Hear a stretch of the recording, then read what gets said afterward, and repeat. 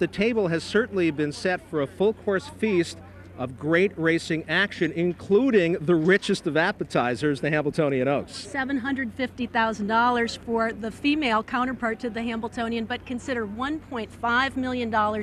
80 years of history and tradition that have made the Hambletonian the race everyone wants to win. This is the day everyone turns out for.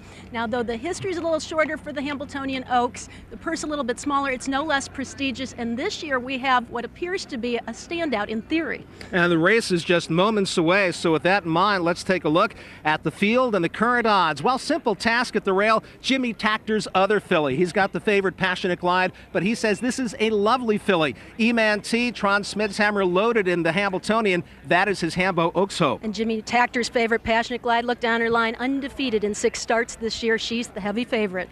With more insight on the field for the Hambletonian Oaks, we bring in the other 2 members of today's broadcast team, Jay Privman and Ken Workington. Guys? Thanks very much, Gary. Well, Ken Workington's going to call the Hambletonian for us in just a little bit, but he gave out a Meagle Hall on this show at 27-1 3 years ago, so we've got to get your expert opinion on the Hambletonian Oaks. Passionate Glide, heavy favorite right now at 2-5. Is she all that? I don't think so. I think she Really? might be a favorite that we could bet against today. Jimmy Takter, the trainer, has been concerned about her, about a recent hamstring injury in training.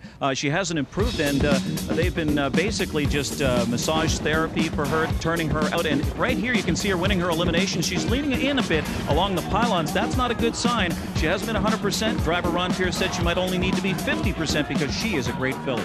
Well, the other filly who won the elimination last week was MNT, winning by 4 lengths at 23-1. I know when I see 23-1, I wonder, was that a fluke? It might have been. She tossed in what we call a clunker the week before, but she bounced back, and this filly shook loose and exploded home. Watch her here. Brian Sears has a lap full of trot as he races to the wire. She pulled a 23-1 upset. She owns good speed, and she's peaking at the right time. Simple Task was second in this race to MNT, 4 for 6 this year. What do you think of her chances? Well, she's lacking in experience, just 6 lifetime starts, but she hasn't missed the board, and she owns some speed. She's got a lot of talent and potential, and she draws the inside. Lastly, Celebrity Sweetie's only 3 for 22 lifetime, but was second to Passionate Glide in the elimination last week. She has some class, Jay. She made $250,000 as a 2-year-old. She's been knocking on the door recently and improving, and last week she stormed home at 38-1. It's been the year of the Cat Manzi, won the Meadowlands Pace here earlier this season for $1 million. Well, the starter has called for the Hambletonian Oaks field. Let's send it back to Gary Seibel for some final thoughts. All right, Jay, latest update on Passionate Glide. Spoke to Jimmy Takter literally 10 minutes ago, warmed up Passionate Glide. He says that hamstring felt okay when he warmed her up. So that is it. She is the one to beat, and Takter looking for another victory, and once again with driver Ron Pierce. Now with the call of the Hambletonian Oaks, let's go up to Sam McKee. It's post time for the Hambletonian Oaks 3-year-old trotting fillies.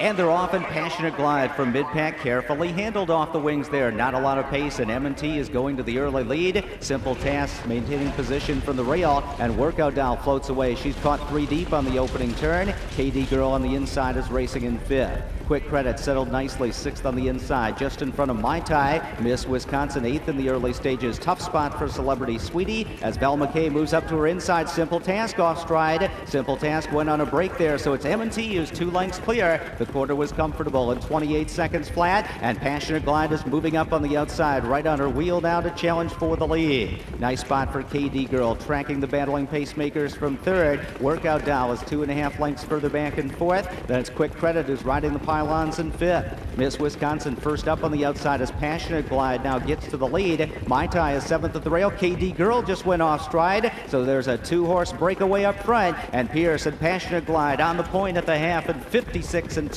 M&T is right in behind in a good spot there, racing in 2nd. Workout Dow is 3rd. Quick Credit is now first over. She's about 3 lengths from the lead. Miss Wisconsin 2nd over. She's 5th on the outside with 3/8 to go. Mai Tai is locked in 6th at the rail. Excess cover so far for Celebrity Sweetie, who's racing in 7th. Then Val McKay, KD Girl trying to get back into it, and Simple Task is far behind, trailing the field. So it's Passionate Glide coming to 3/4. Quick Credit on the outside. M&T is trapped in behind the leader. 3/4 and 1:27 flat. A 30-3 third quarter breather, and it's Passionate Glide at the top of the stretch who leads it. Quick Credit is a length and a half from her on the outside. M&T nowhere to go, trying to find a seam to come through. Passionate Glide in front, a 16th out and letting loose a notch. M&T trying to get to her from 2 lengths away. Passionate Glide is almost there. M&T on the outside second. Passionate Glide, the dominant damsel among trotting fillies, takes the Oaks in 1:54.3.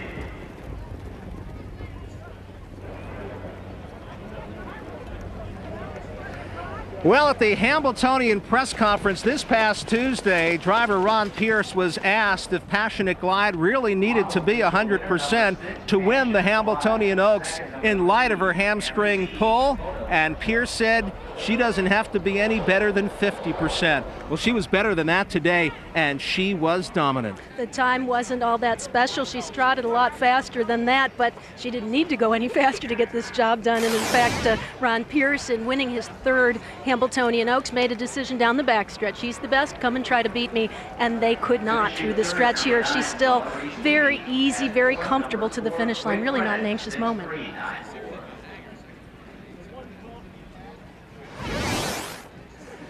And a look at the winner, Passionate Glide, and her winning streak continues on. She is the top filly. We'll have the official results of the Hambletonian Oaks. The ladies have had their chance to shine in the Hambo Oaks. There's a look at the winner and the deserving Hambletonian Oaks blanket, Passionate Glide. She has won 12 of 18 lifetime starts, and she is harness racing's newest millionaire with the win.